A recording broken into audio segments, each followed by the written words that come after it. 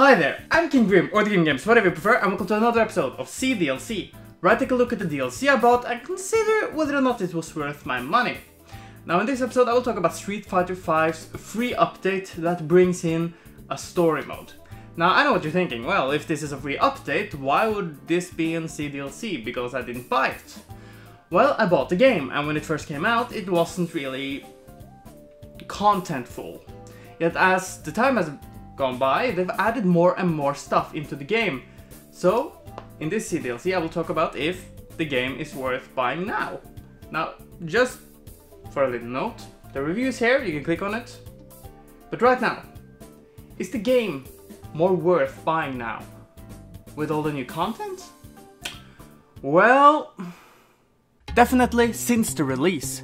First I'll talk about the story and then everything they've added on. The story starts off by showing us Charlie Nash waking up from a grave, where he meets a Russian woman who is willing to help him get revenge on Bison. If he helps her stop something called the Black Moons, which are flying death machines that feeds on negative emotions that boosts M. Bison's with his power, psycho power.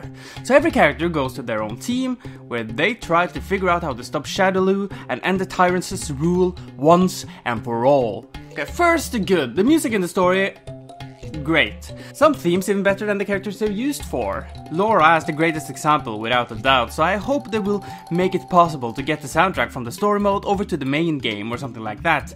Another thing that I liked was how there are tons of different stages, some better than others of course, but it does make the story feel different. And there are tons of fights, even with characters that you can't play as. The dolls and even freaking Commissioner Jim Gordon.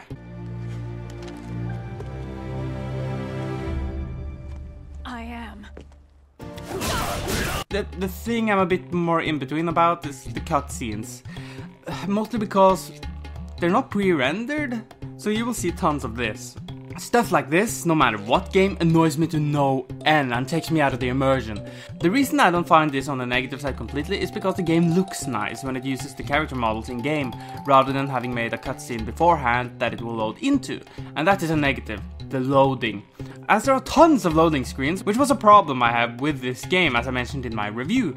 And some textures look really bad as well, usually the background stuff, but puzzingly, sometimes the camera focuses on the bad stuff because, I don't know, cinematic.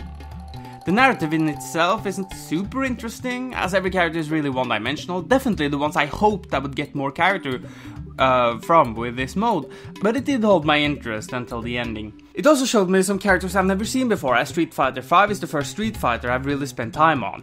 So the story is so-and-so, and I can't say I would have paid money for it, but it was interesting in its own right.